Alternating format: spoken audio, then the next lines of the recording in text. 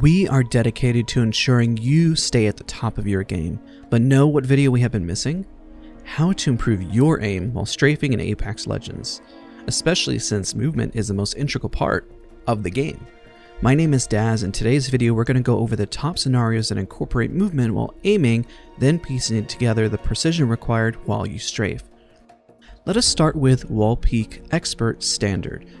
This scenario has literally so many positive things going for it. First is simply wall peeking, which forces you to strafe out. Targets fire back, ensuring you cannot stay still, and those targets even move and crouch, providing a more difficult encounter. What you'll find here is a constant ability to strafe in and out of the fight. The reason why we are starting with expert level is that in Apex Legends, this is going to feel more status quo compared to the easier difficulties. But if you want to go to an easier difficulty, by all means, I just highly encourage the expert level and do not worry about obtaining a lower score, because you don't have to really spam left and right. This is going to give you a foundation of getting you used to moving. Now, Strafe Bot Ultimate. As you load in this exercise, you're going to use a 9mm pistol. The goal of this scenario is to work on your strafe while keeping a consistent shot on a humanoid target. This is now taking everything to that next level, from the standard wall peek to constant strafing left and right. Even if the bot is not shooting back at all times, keep a constant left and right strafe to practice while ensuring you land consistent shots. This one is one of the more unique scenarios on the list because it has that humanoid target, so don't get complacent just because it might feel a little easier. Now it's time to break down Micro Star Track Precision. As you practice this playlist, take note that as you strafe spam, the adjustments required once you acquire your target are smaller than you think. If you find your aim is not stable or perhaps a bit shaky when adjusting for the track, this is the perfect moment to work on Micro Star Track Precision to improve those micro movements. Don't stress, relax, and focus on that micro movement.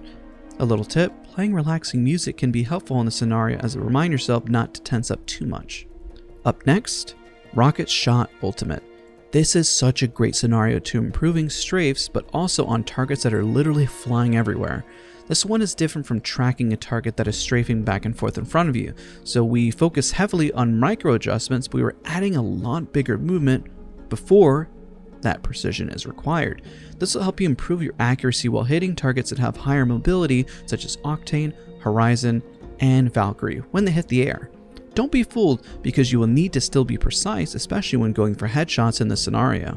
Now it's time to discuss Horde Shot Standard. Now in this scenario, to maximize your score, it might be best just to stand still and hit the targets.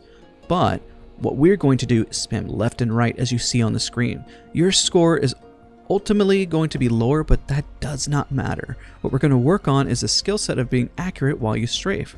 This scenario is so great because the enemies come in bulk, which helps you on your target switching, but also the opponents provide a nice smooth crouch to help you adjust for different levels of your aim to really push that micro precision.